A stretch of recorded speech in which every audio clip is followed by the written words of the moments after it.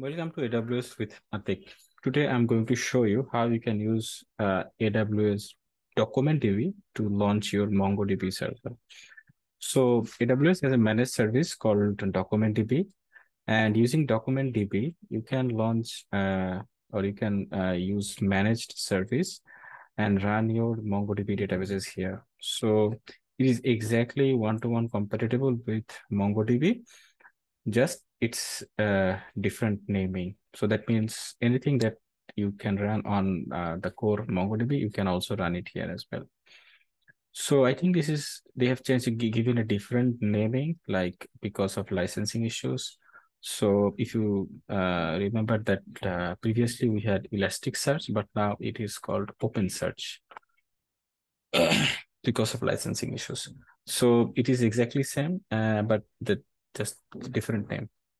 Similarly, DocumentDB is exactly MongoDB, just AWS managed. So that's why it's different naming.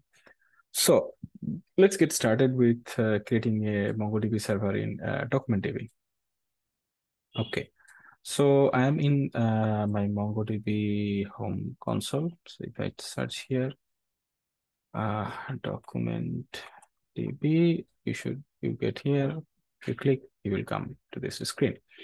Now I don't have any DocumentDB clusters ready. So just create a launch DocumentDB. So this is the name. That's okay. Version 4, that's good. Now choose the instance that fits your requirement. I can choose the smallest one if I have. Yeah, here it is. The smallest one is T3 medium. So yeah. Now number of instances, I'm going to use only one because I don't want to have any kind of like multiple ACs. But if you need fault tolerant, this kind of high availability, you should use number of multiple instances and also create replicas. For me, it's a simple application or just to test how DocumentDB is working. So I'm going to choose the one instances. The master username. So we are doing testing docdb. I'm going to master password and config password. So let's generate a password from the password generator. Pretty simple. Use password generator, copy the password and use it here. Okay, I'm going to save it in my local as well. It's just not like anything else. Okay, Center Control requires permissions to manage AWS resources. That's okay. Create cluster. So, okay, it is starting creating the cluster. It will take some time. Let's take, I think, 5 minutes break. Meanwhile, it will be created.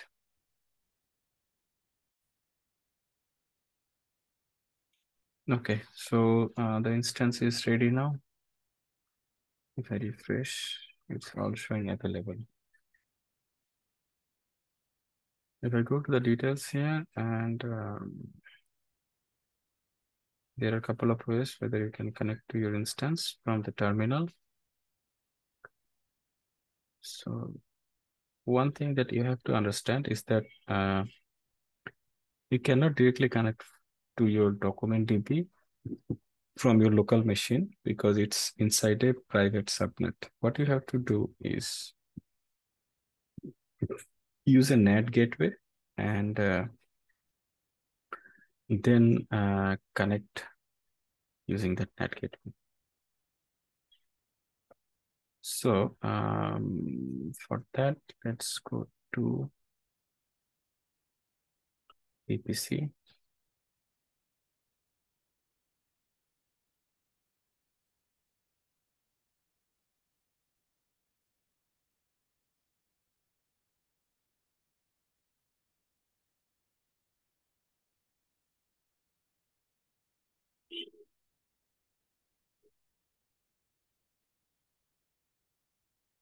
Create a NAT gateway.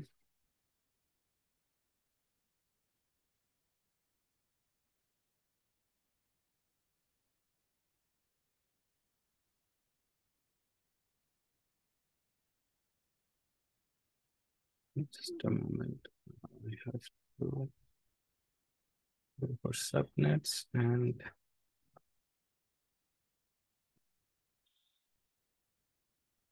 okay, we have two different VPCs. I have to delete one.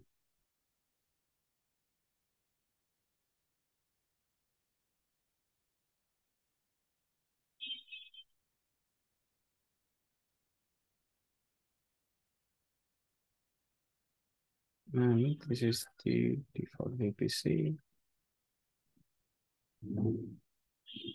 And this is also under default VPC, right? Yes, okay. Go to NAT gateways, create a NAT gateway.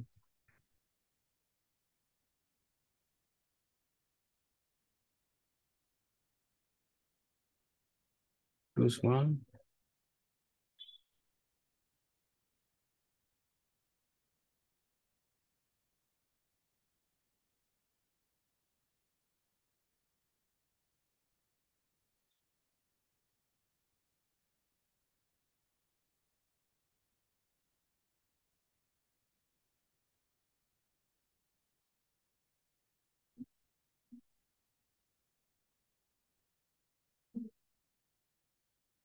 Okay, it will take some time, so let me pause the video for, I think, 5 minutes.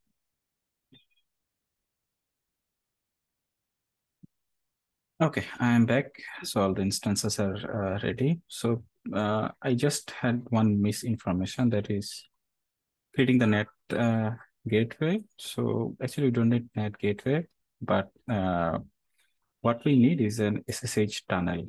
So let me explain what it is.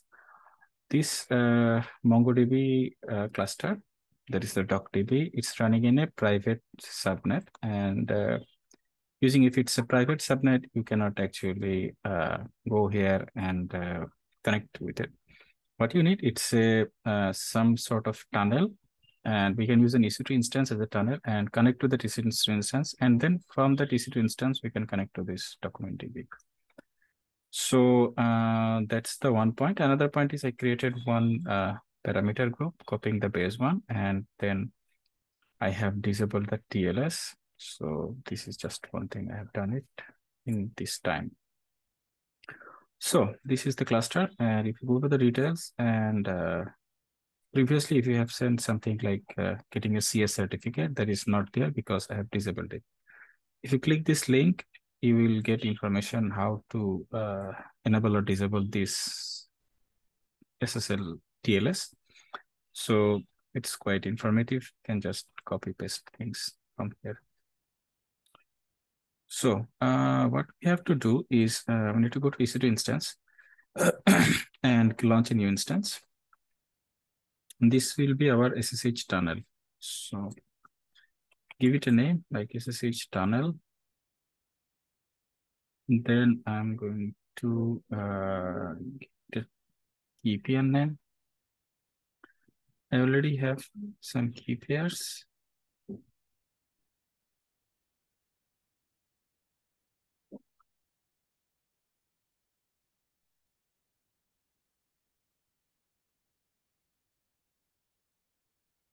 Or what we can do is,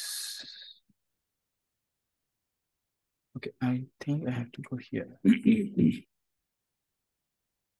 I'm in a different region because I already had some needs to key pairs. So click on launch instance.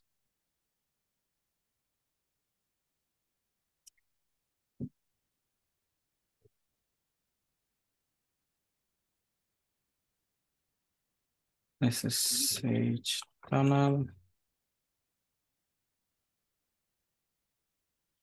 I should have a key pair called tunnel. Yeah, here it is.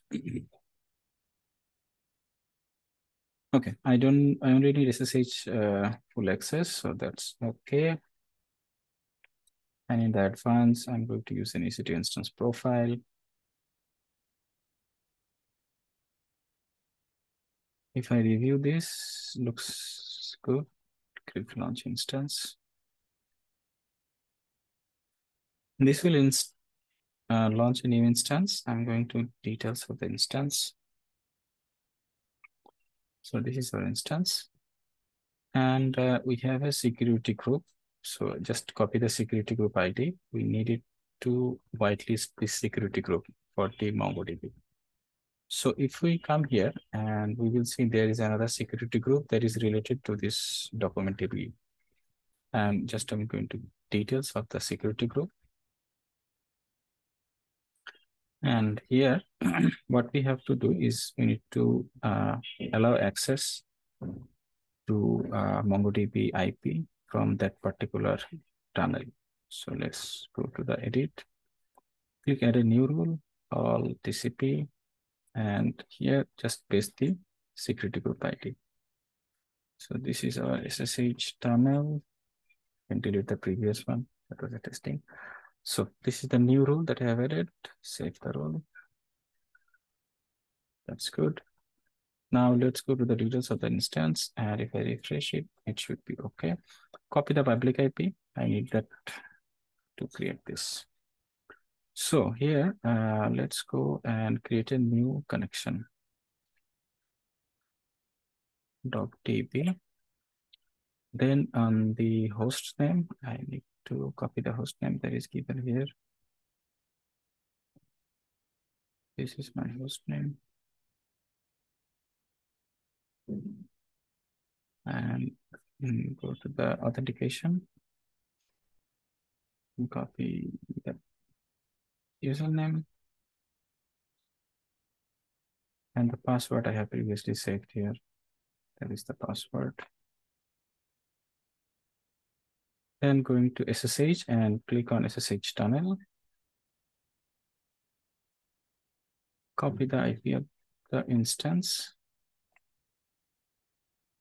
Username, I am using Amazon Linux too. So username will be EC2 user. If you're using Ubuntu, then the username will be Ubuntu.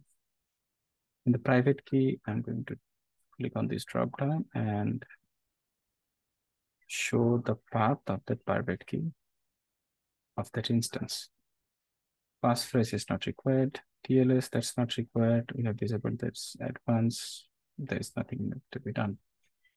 Click on test. All looks okay. Save it and then connect it.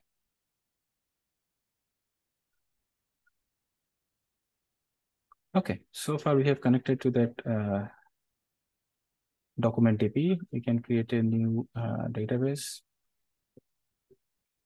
Sample DB. We can create collections. Users. So we can insert document. Username.